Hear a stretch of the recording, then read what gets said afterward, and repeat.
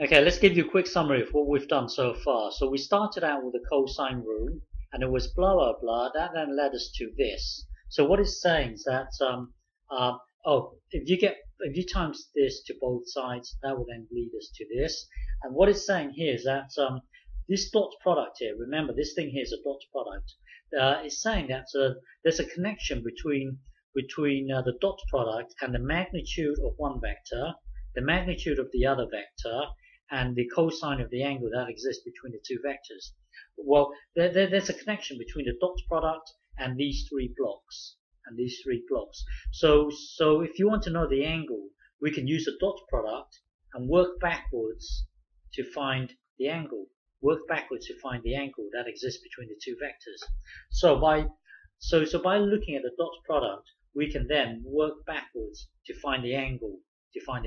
And we've already seen this. And then we moved on to pulling a box up an incline, up a frictionless incline with a force vector of f. But as far as the box is concerned, it doesn't care about this force here. As far as the box is concerned, it only cares about the force in this given direction. So we would project the vector f onto u. So if you look at this right angle triangle here, it's back to basic trigonometry. It's back to basic trigonometry. So if you have f here, vector f, angle theta. If you want to know this length, it would be magnitude of f times cosine of the angle here. So that's this length here. That's this length here. That's this length here.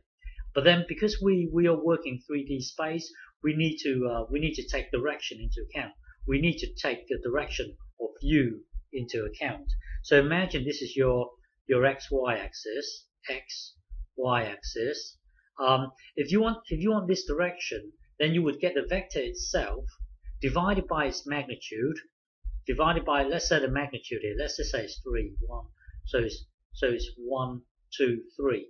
If you get the vector divided by 3, then you're going to get a unit vector in this given direction. So basically, this is your unit vector.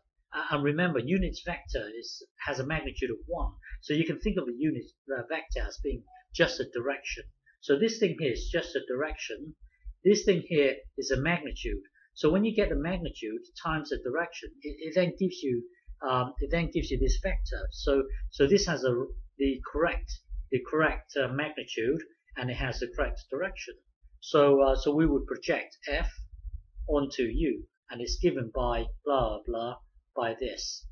Okay, because when you're here, you can imagine this as being we've done this before.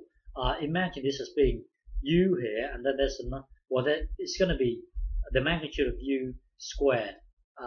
Well, think about it. From here, we've done this, so that will then take you to here. So projecting f onto u is given by this.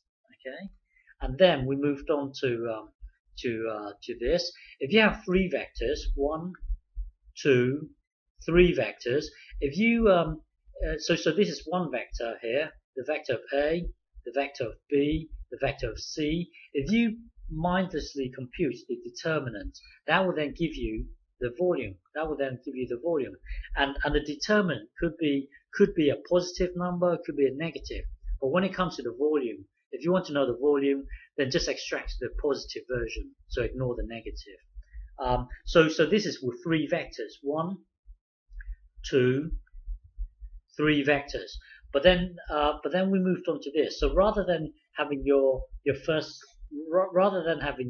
row there, if you insert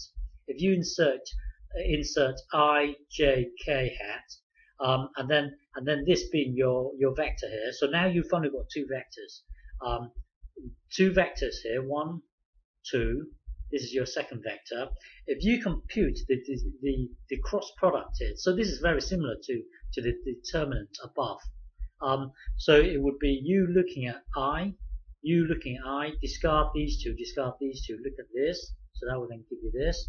And then the next step would be discard these, and then just look at these 4. and then the third one, discard, discard, and then just look at this, just look at this. Well, the difference here, the difference is that here you have three vectors. You have three vectors, 1, 2, 3. But down here you've only got two vectors. So down here you've only got two vectors, 1, 2, 1, 2. But then if you insert this ijk and then compute this, it will then give you, by you performing the cross product, it will then give you this whole thing here will then be this vector here, and the magnitude of this vector. So if you want to know the magnitude, then in a way you're using Pythagoras to work out the magnitude. If you work out the magnitude of this vector, the magnitude of this vector equals the area of this parallelogram. Okay, so and this vector here is always perpendicular to these two vectors. Okay, and we've done all this. It's just me zooming through this to remind you. Okay.